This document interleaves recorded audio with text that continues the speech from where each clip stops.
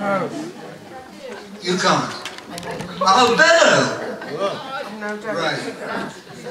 Erev Tov, Bruchim Habayim. This is our first meeting in some time because of all sorts of reasons which I... It's a second meeting. Since when? It's your first. It's your first. That's right. It's not the first one because I was in this coast. However, we hope that we'll be able to get going now. The next lecture, the next meeting is here already to spy out the land and see how we go. Right. So,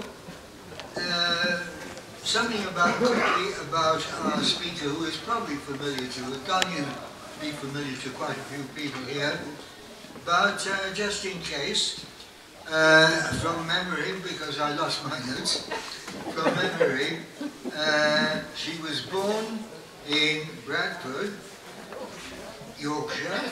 Not Bradford's in Yorkshire. Mind you, it probably isn't anymore because of the Islamic invasion there. But, all right. She went up to Oxford to do a PPE, that's Politics, Philosophy, Economics course at St. Hilda's. And after that, she met her husband, whom she eventually accompanied. They made Aliyah, but before that, no, it was nothing before that. After that, she was working at Hadassah Medical Organization and various other things she had to do, and then they had a family, and then about 30 years after they were married in Ishtogadach, Alex went in to have what's supposed to be a routine operation which he never came out of.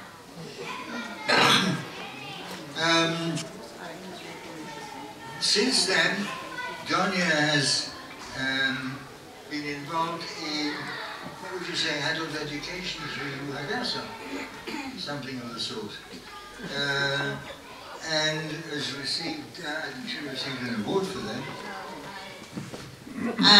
My second career, because PPE doesn't equip you for all that much, so I did a Master of Public Health degree in Hadassah, and afterwards I worked in Hadassah for 20 years with a project for the retired personnel that I established and coordinated. That's enough, right? No, well, that's enough. Finish up with the book. Among other things,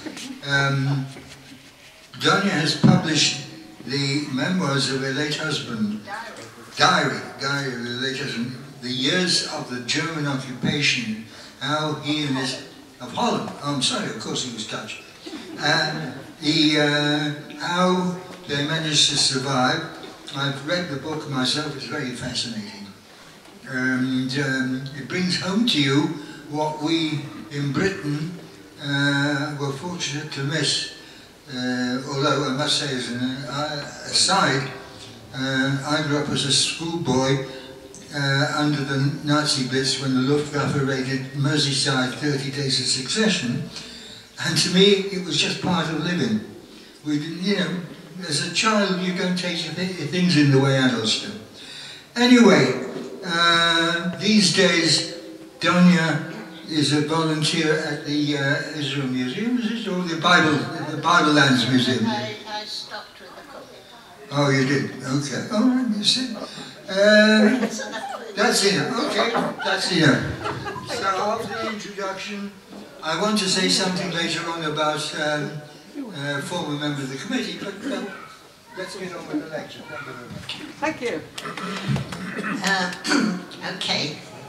So I'm going to talk about the diaries of Rabbi Haim Yosef David Azulai, who is known as the Hida, and he's also a street in Beit Vegan, where I lived all the time I lived in Israel. I lived in Beit Vegan. I'm still living in Beit Vegan in Nofei Jeruisalem at the moment.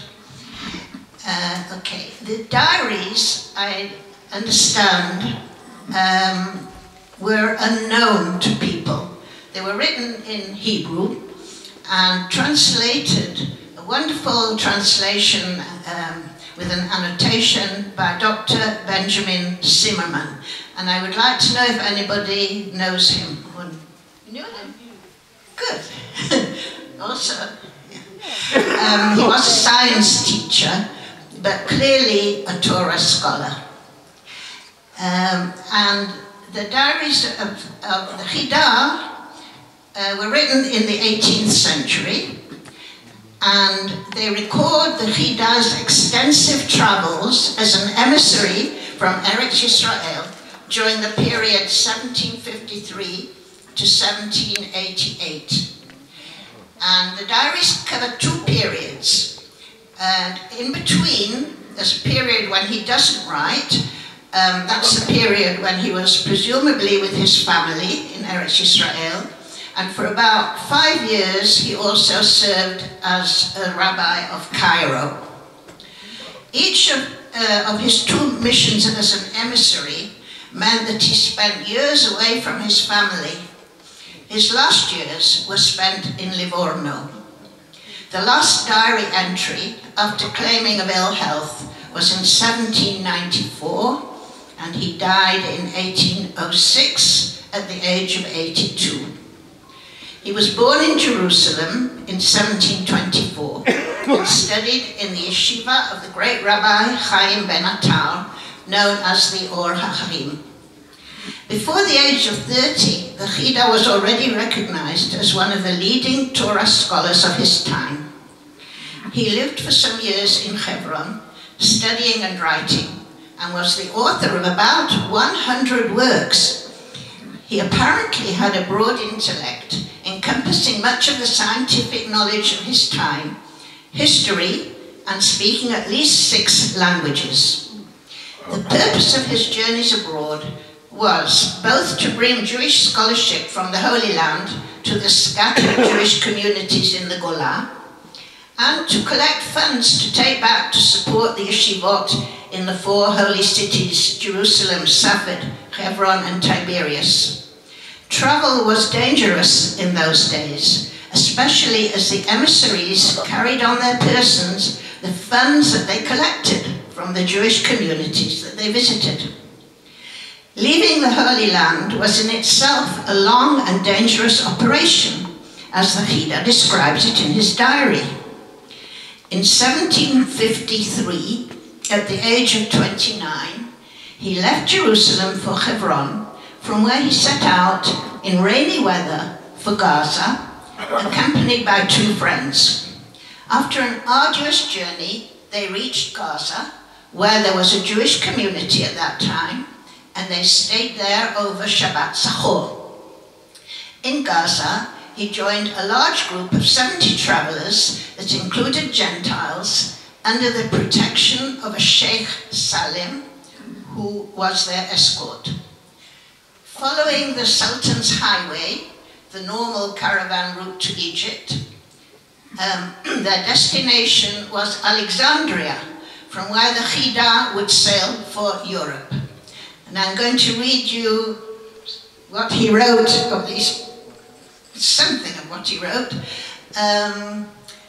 about that journey,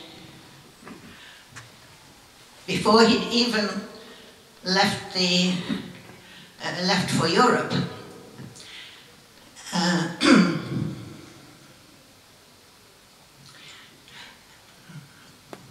The night after the Sabbath, we set forth, and the same day we encamped in a place called Dir el-Balach, Dir el-Balach. And there came a sheikh who molested us and also demanded Jaffa, protection money. But our Sheikh Salim smote him by the sharpness of the sword until he was humbled. But among the living and the wounded, how much pain there was. And the name, Hashem, may it be praised, in his mercy did not deliver us as prey for their teeth. Accompanying us were many Gentiles, some 70 souls. And on the day of Purim, the Gentiles among us said, we should resume our journey on the Sabbath. and that the Jews would have to do so as well. And no spirit was left in me, and I said to myself, was it for this that I had to wait in Gaza in vain, to profane the Sabbath? And I fell at the feet of Sheikh Salem with tears and beseeching, and Hashem, may be praised, gave me grace and favor. And on the eve of Wednesday, he set out with us, and the entire caravan left and forgot to swallow their pride, to no avail.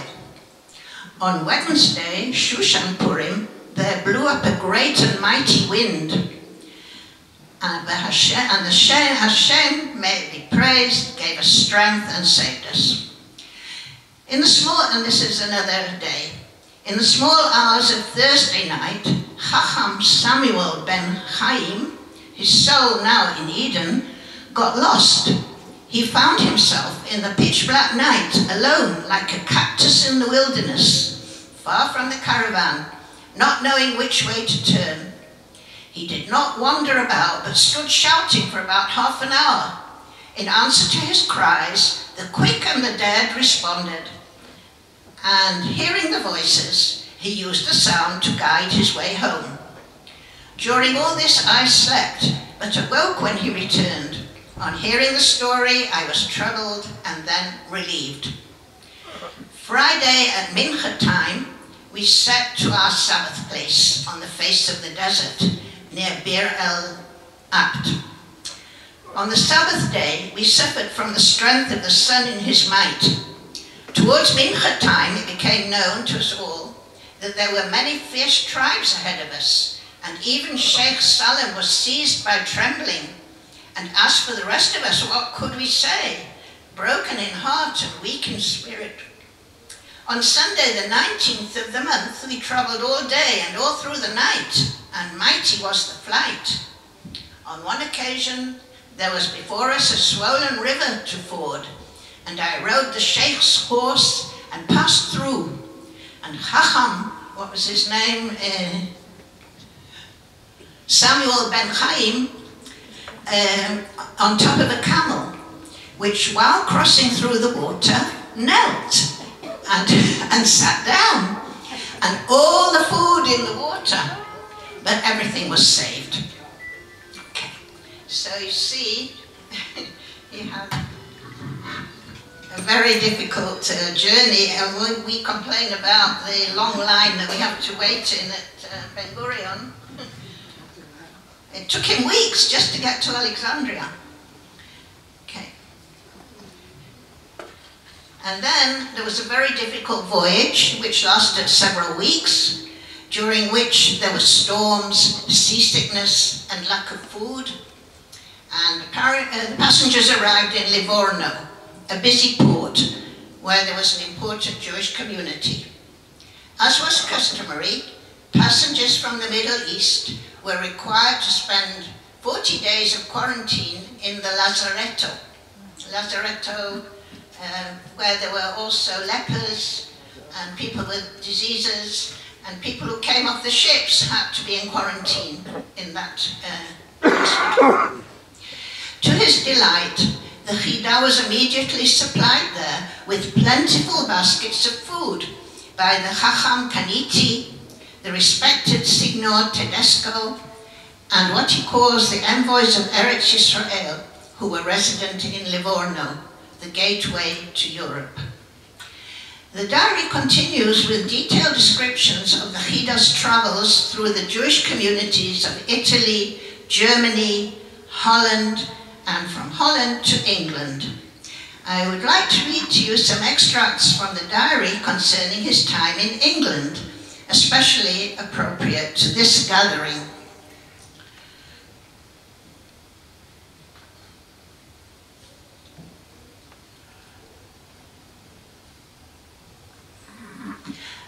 This is already 1774, by the time he gets to England.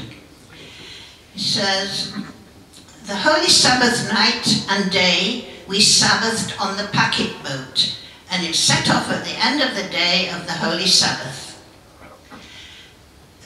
It was from the Hook of Holland to Harwich, which is the usual sea crossing the North Sea. At evening, we reached the port of Harwich, the beginning of England, and the articles and those that came on the packet boat were all taken to the customs house. I took out some money in English silver. I'm trying to find a position where there won't be an echo. I'm trying various things.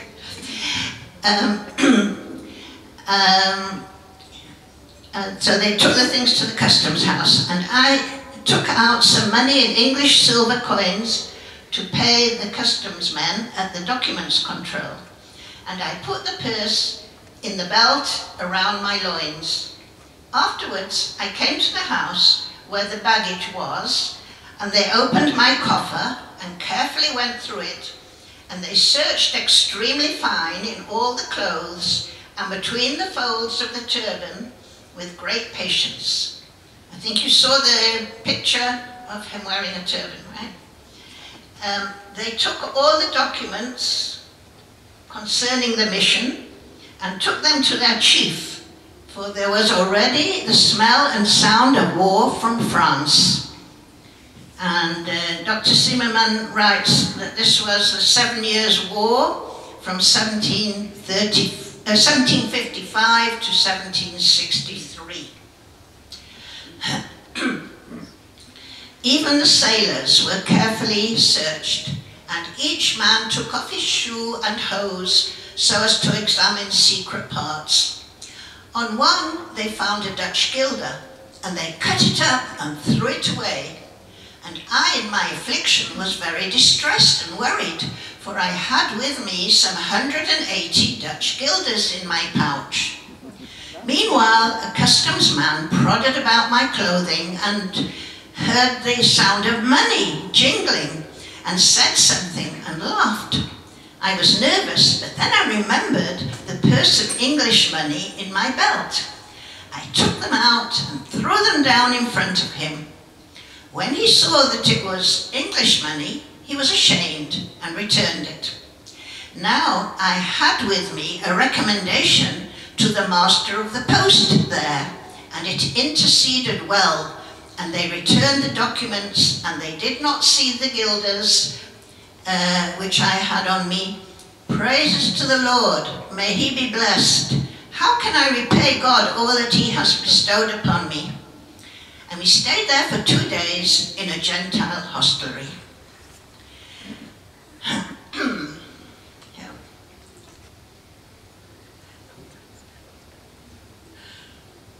Okay. Now we come to something not so nice. Tuesday at midday, we departed from Harwich.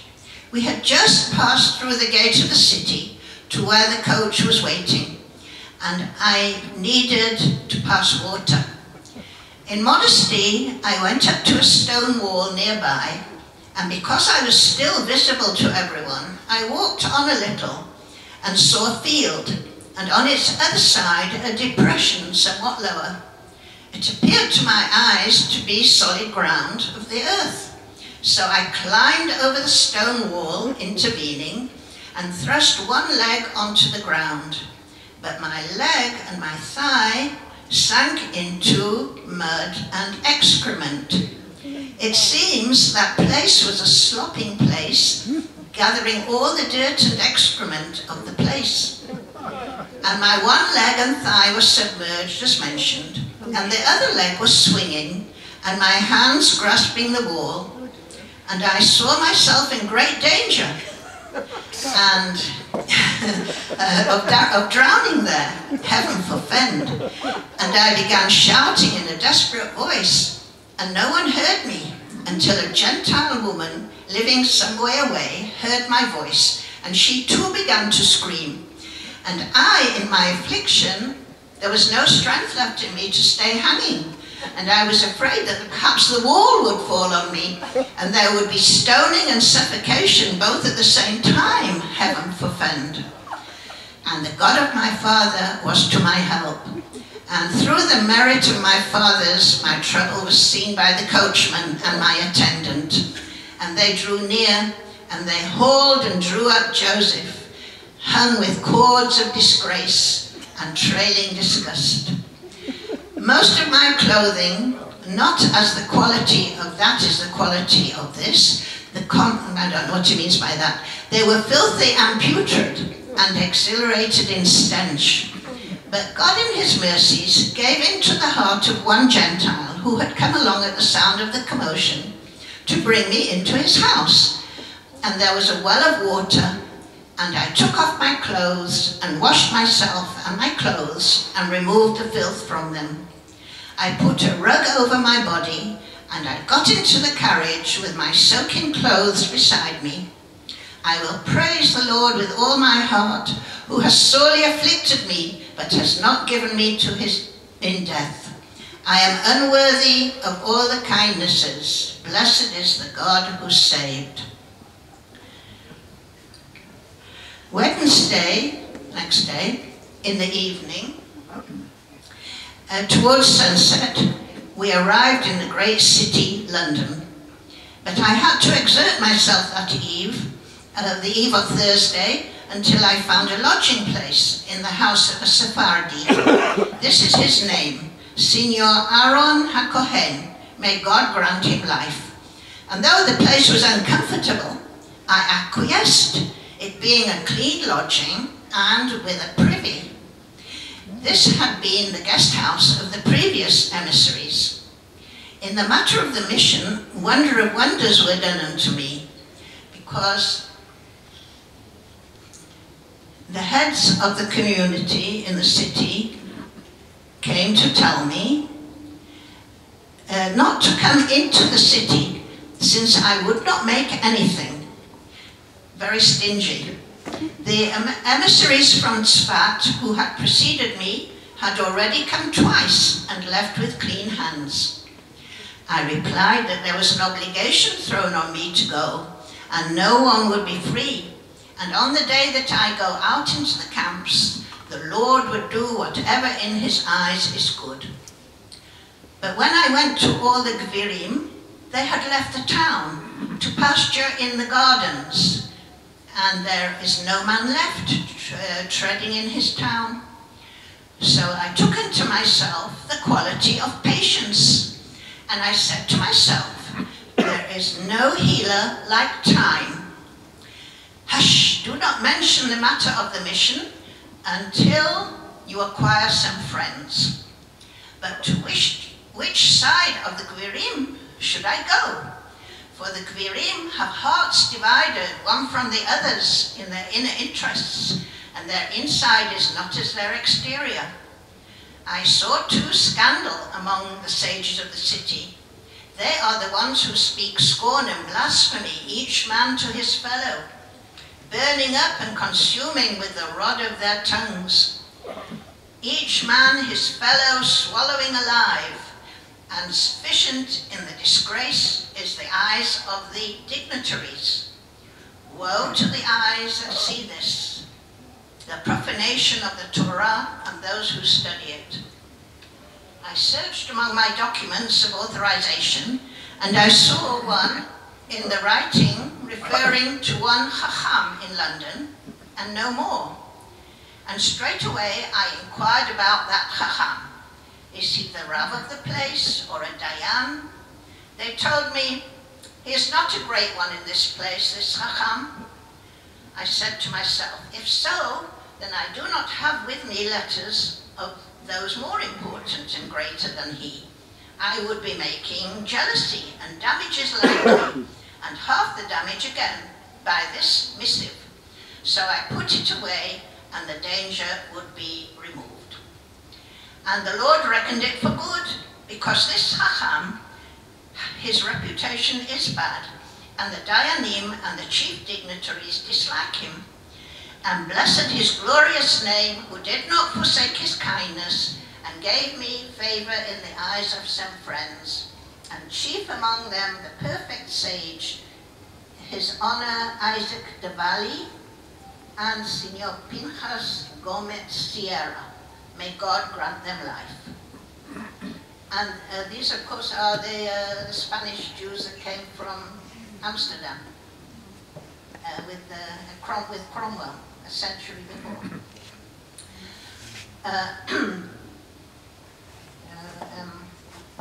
And they all responded saying, "Behold, the matter of this mission requires the great ma'amad, and it is the custom of this city to make such a ma'amad at the beginning of the winter.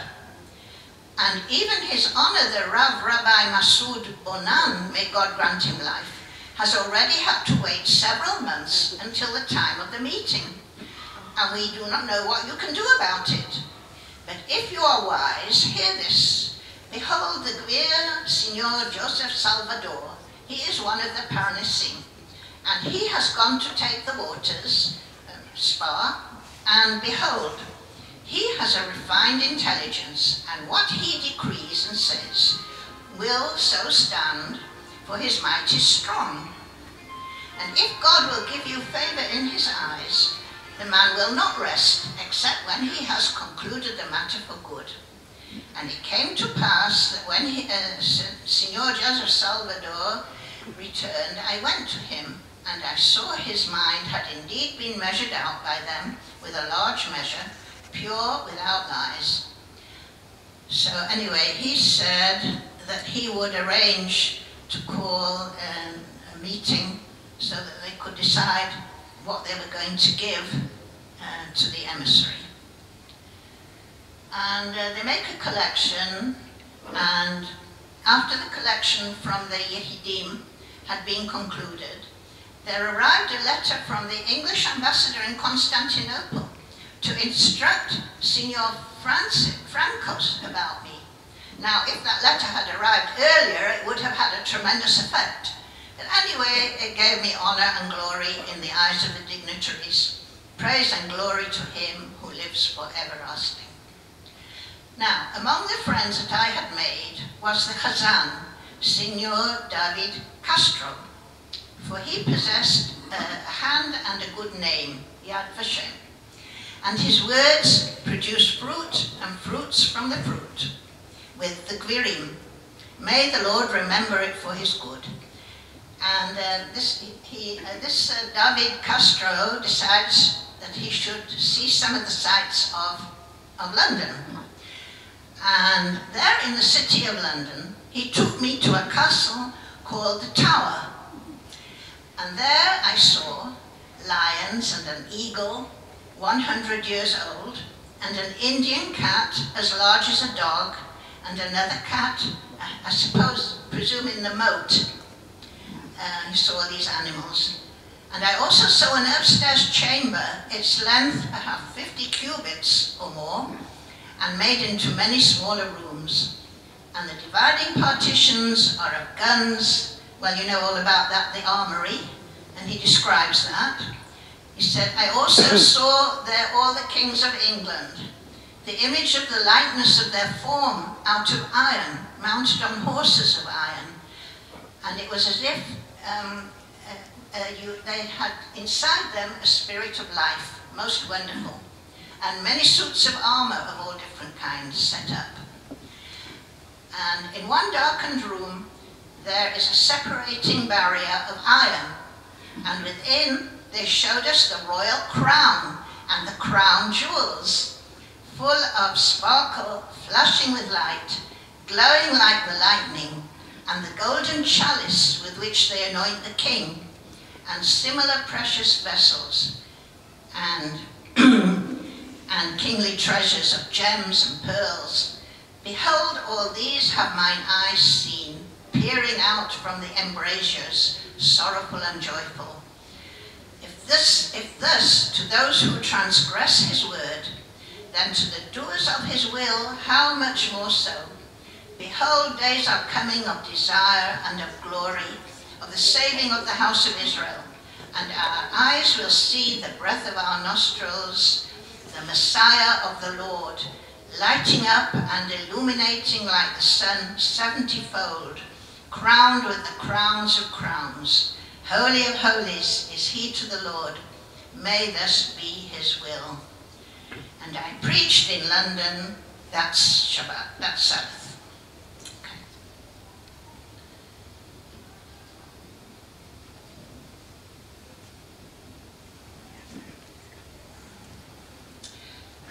He left London after 3 months for Dover on Parashat Dvarim in Tammuz to make the crossing to Calais in France to continue his mission. After spending nearly 3 months in England, as I said. He did not return to England on his second mission. I think he'd had enough of them. He did return to France.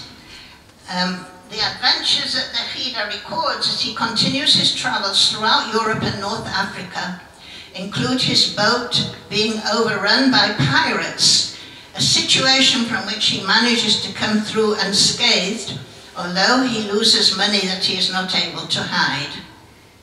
So I will read you the encounter with the pirates, which was in 1756.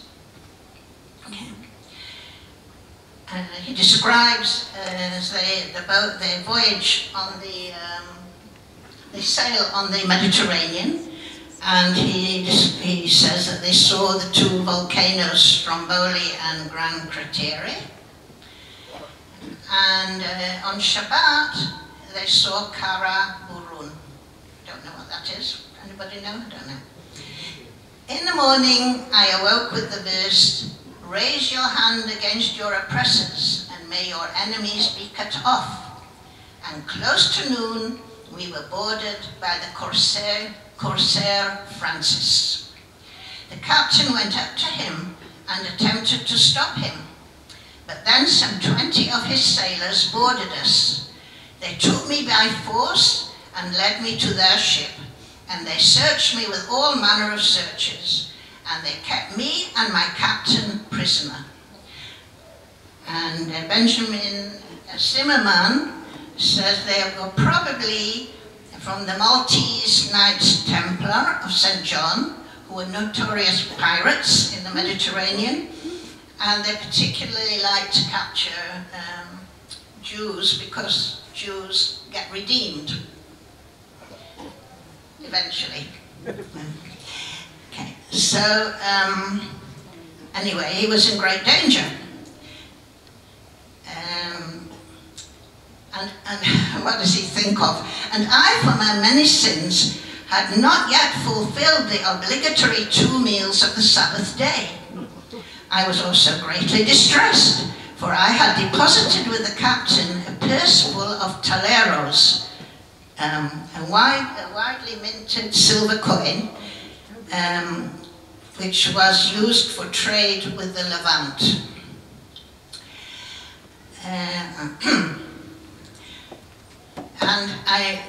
And besides this, I had in my possession some 500 gold ducats.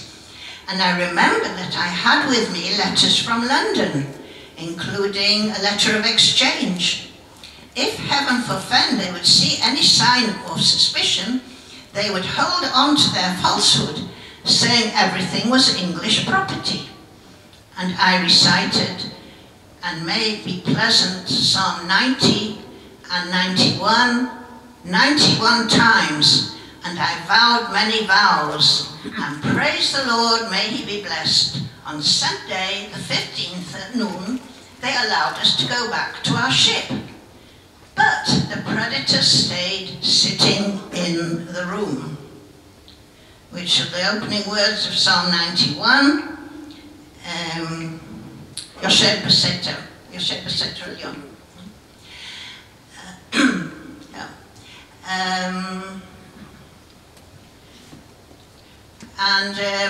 They sat in the room with drawn swords, about 20 of them, and all around us on the ship. And thanks to God, I had the strength and fleetness to take those aforementioned letters from London and destroy them. And I put the gold ducats, the money belt of gold ducats next to my flesh. On Monday, the 16th of Tammuz in the evening, the enemy came and took all the money bags, including a purse containing deposits that I had in my bosom, and they took all the merchandise, and they demanded and searched all our clothes, and they also searched in my clothes and in my bosom and in the pockets of the clothes I was wearing, But God in his manifold mercies wrought that they did not find the money belt. They kept us in Siyanderlik in Turkey for 6 days, and they tried to provoke a quarrel with the captain in order to set an attack upon us. But the master of our vessel was a man of good sense and bore everything, keeping his mouth sealed. So that was another of his adventures. And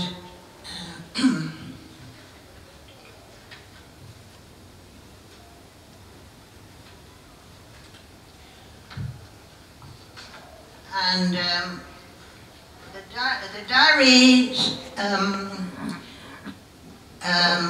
come to an end after in 1757. He returns home, and as I said, for 5 years, 1764, he was the Rabbi of Cairo, and then in 1772, I think, or 3, when he's much older, he goes for the second mission. The second mission, I won't read, of course, the journey, the hard journey to leave and to get on a boat, and also he doesn't go back to England, as I said, but he does go back to France, and I'll read a little bit about that.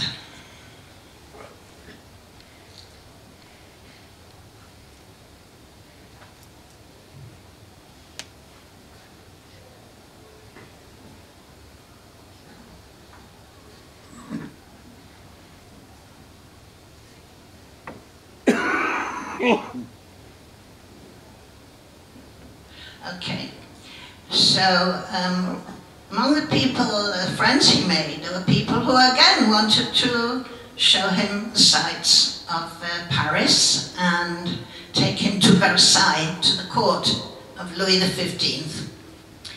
So that he talks about the 7th of Tevet in 1777.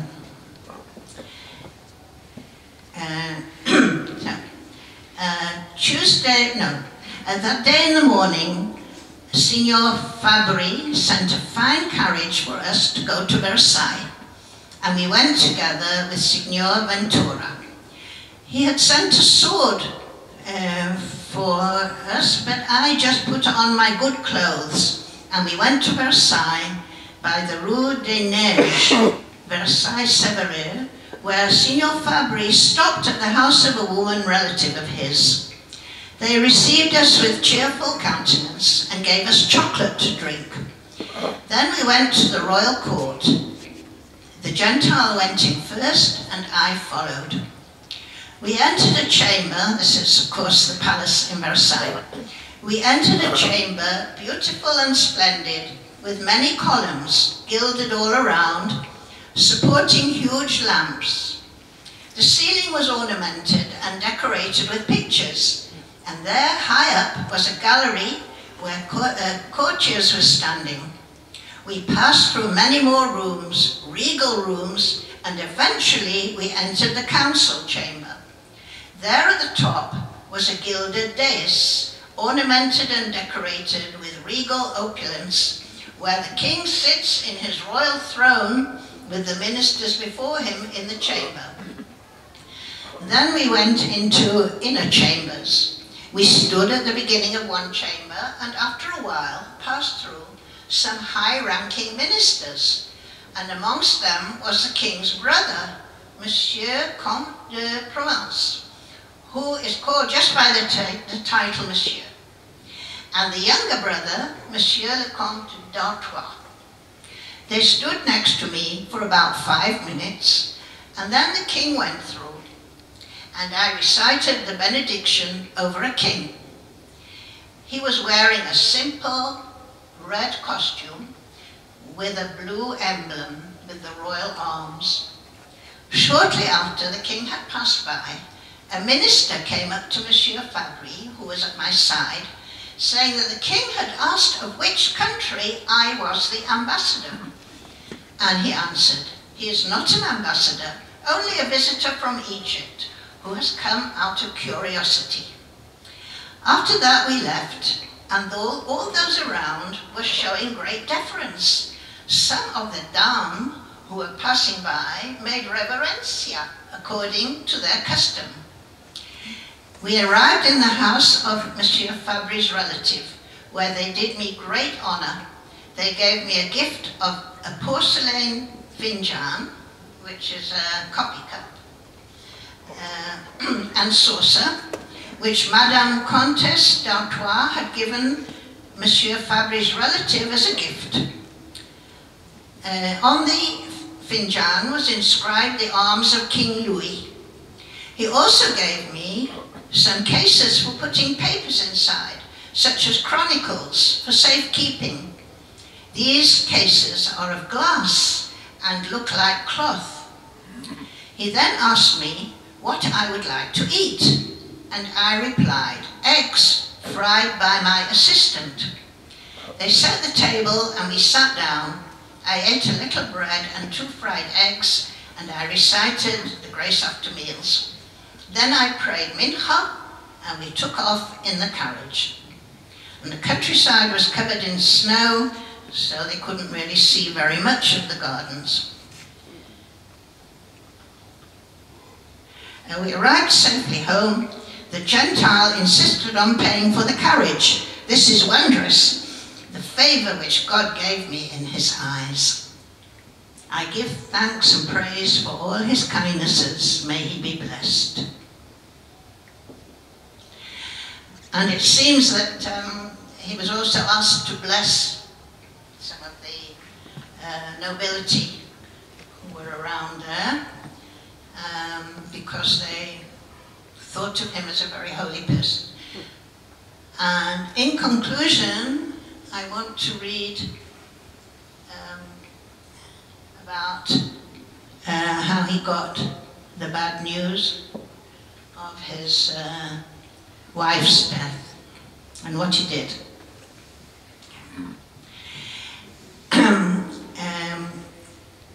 On the Holy Sabbath, a bundle of letters arrived for me from Livorno, all sealed. Sunday, Sunday, I think he means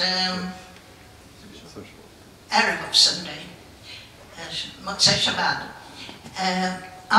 No, maybe not, I don't know. Anyway, after Havdalah, I went to my room and opened the letters.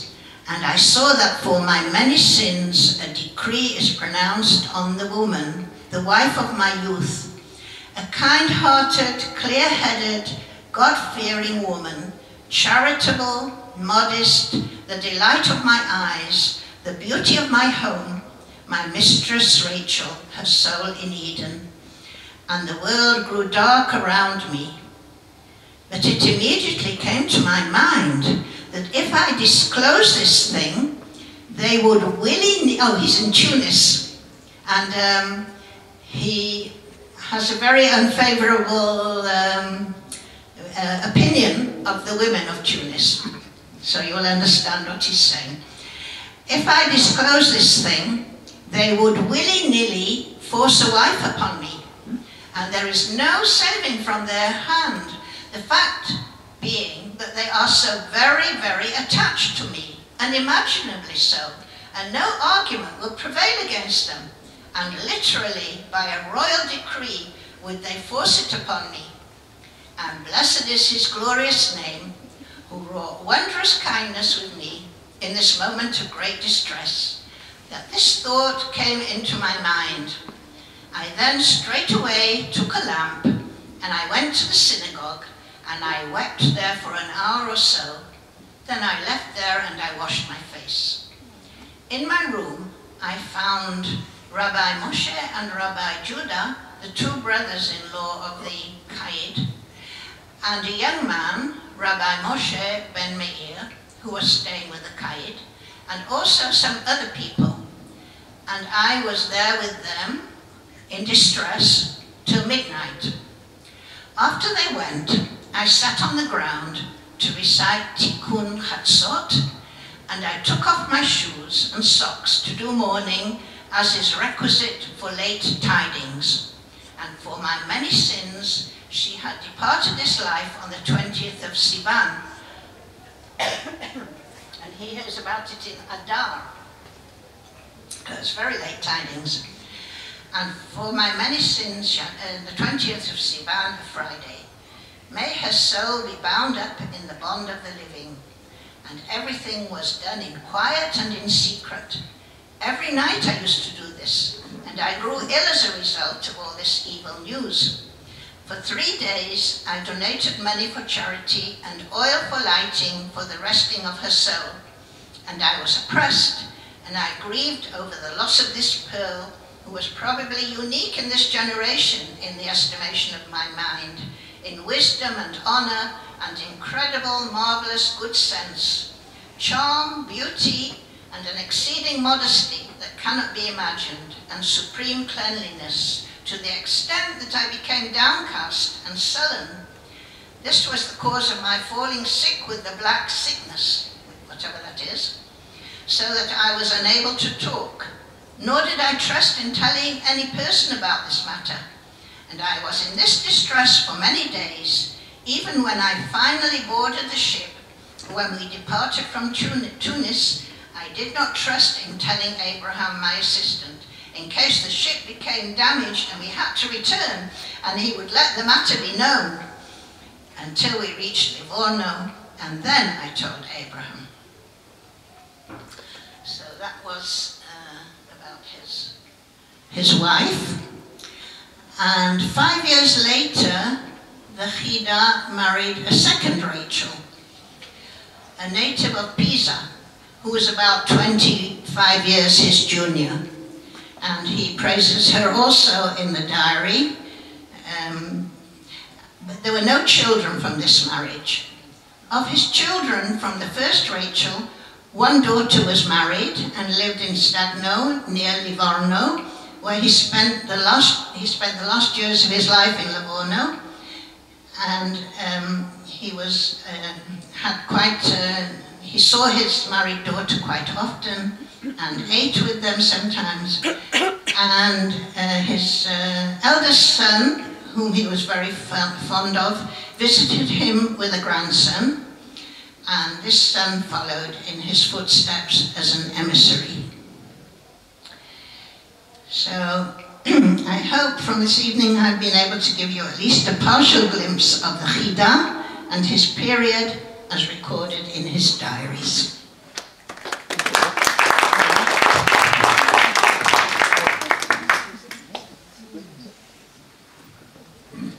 Don't know if there are any comments or questions. Reactions. Very interesting. Is it known when he did his writing with all his troubles? When he wrote this many books? Gabriel, take the microphone. We'll go that far. Here. Take it, but don't pull it too much until you see how much. Right, what was the question? Somebody wants to ask a question. Take them the microphone. No, let them come up. Take them. Come up and use it. That's right. Questioner. My question was, is it known? Here, use the microphone. Is it known when he did all his writing and his copious scholarship? I think he wrote as he went along. On the boats? That's a diary. Yeah.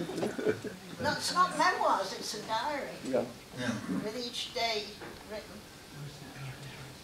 Other questions? You wanted to ask? Yes. Oh. I wondered, how did he communicate in England? What language did he have in common with the people What of England? language did he communicate? In England. Language. Well, he knew 6 languages, so I Oh, presume well, he was able, he probably learned them on the job. And He would have spoken. he wrote the diaries in Hebrew. But he probably spoke Ladino, Judeo-Spanish. English, I doubt. No. Well, on the continent. Questions, questions, questions.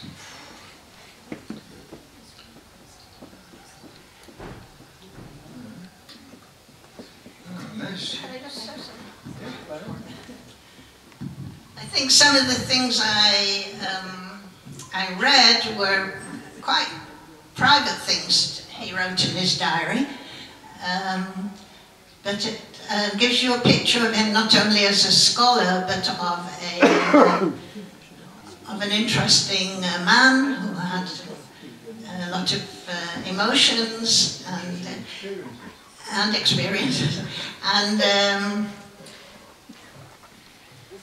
he. Oh, do you want to ask something? No, where was the diary kept all those years? That's a good question. I don't know, but you may find something in Google. Yeah. But I know that they were never translated completely. Never. But there is a recent book, I think, of some of his writings anyway. Well, some of his writings, I'm sure, survived, many of them. And he's also a street. What were his religious writings? What was his religious life? Writings. I'm not familiar with them. Stephen, do you know? Well, His religious writings. he wrote copiously on many subjects. He has a lot. Also halakha. I only know he also did research on bibliography, on books, because he knew all the sources. And so he put out a book of only a sort of dictionary, a lexicon of Shem HaGdolim, important people in Jewish history, and also important books in Jewish history and what's in them. So it was enormously learned. Like a catalogue. Yeah.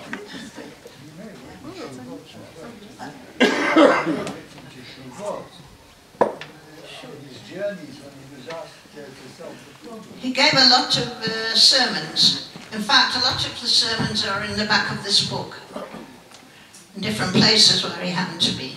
And they asked him to speak. Okay. So, we conclude. Stephen, would you prepare to say a few words in the form of a vote of thanks? Wow. Nothing elaborate. You have to come up here. Jeffrey's not here, you know. Unaccustomed as I am. I was fascinated by this story of the Hida and another side of him, because he is known as I mentioned, as a scholar of enormous erudition, and he wrote extensively on many subjects, halachic, historical, even geographical, and now we see another side of him, the personal side, and something of what he was doing. Now, since I have known this reputed speaker since 1954, when she was a distinguished student at St. Hilda's in Oxford, it's a great pleasure for me to say thank you very much. It was enormously enjoyable. Thank you very much.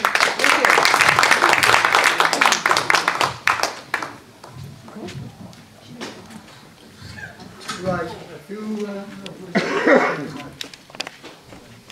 right, just a few words which are not necessarily connected with the lecture.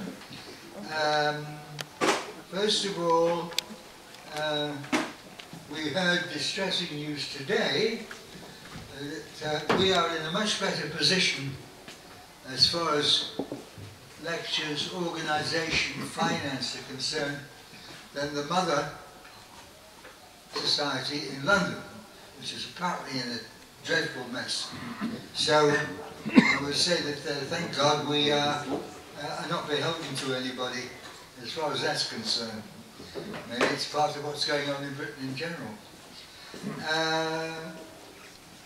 I wanted to mention the fact that some of you may have seen in yesterday's Jerusalem Post a 4-column article by Greer Faye Cashman paying tribute to our late committee member, Rabbi Raymond Apple, Zichrono Livracha.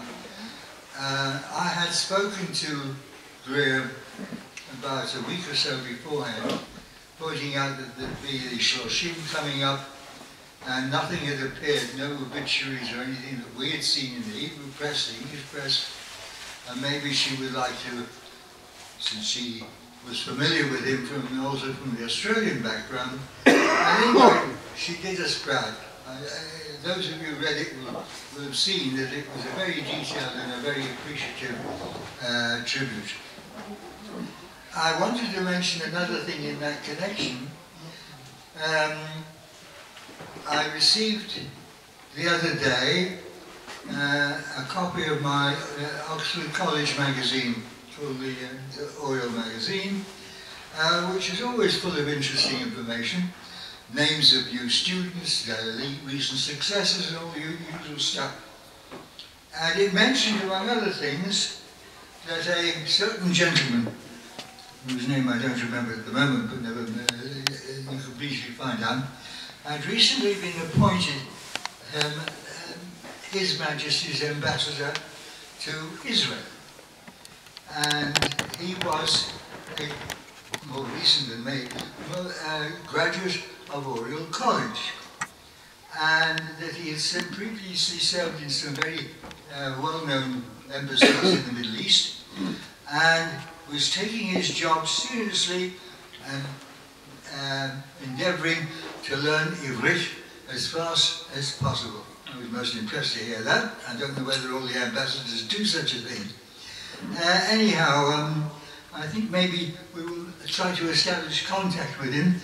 It might be very interesting because there are a number of Oxford graduates among us, and it would be interesting to see what happens if we try to make contact. Apart from that, the last thing is next month we are going to have a lecture by a new lecturer. Where is he? Yes. His topic is going to be... Your topic will be... is the contribution of Marks and Spencer to the saving of the Jews of Europe in the Second World War. That's right, yeah. This is something new. It's very, should be a most interesting and unusual lecture by Lawrence. We all know that Marks and Spencer's actually placed their building, I think, in the West End at the disposal of the Jewish Agency or something like that at one point, but that might have been later on. But the idea that they were so involved in Holocaust rescue is something new. I'm sure that all of us will be very interested to hear what our distinguished lecturer has to tell us. Right, normally a vote of thanks is given by a member of the committee. However, we are suffering from a certain number of casualties owing to the season. For example, our secretary was not able to be here, and we also had other problems of that kind. We also would be needing to replace Raymond, of course, on the committee. A lot of things need to be done, but meanwhile we do have a program going up to April, I think. So you will be kept informed, and we look forward to seeing you again and again. By the way, what's the date of the next meeting? 20th of March. March. It was not available when I saw it in print. What was I going to say? About forthcoming events. Yes. We, as you know, or those of you may know, we have two publications of our own. There was the book that came out about 10 years ago, which was a collection of essays on a variety of subjects, to do with the Jewish emigrant from Britain to various parts of the world. and now, more recently, we brought out a new volume which is specifically devoted to one topic. Sorry, it was devoted to several topics, and it should have been available for sale. Normally it goes for about 40-50 shekels. Unfortunately, copies were not available today, but next time I'll make sure that they are, because it's a very interesting, well-illustrated volume, and for about 50 shekels or so, it's very, very good value these days. Every time I go into the Makkolet, I can't believe the prices have gone up so much. So this will be in a different category.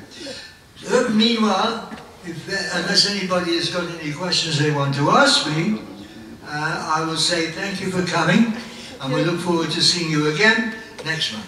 Thank you.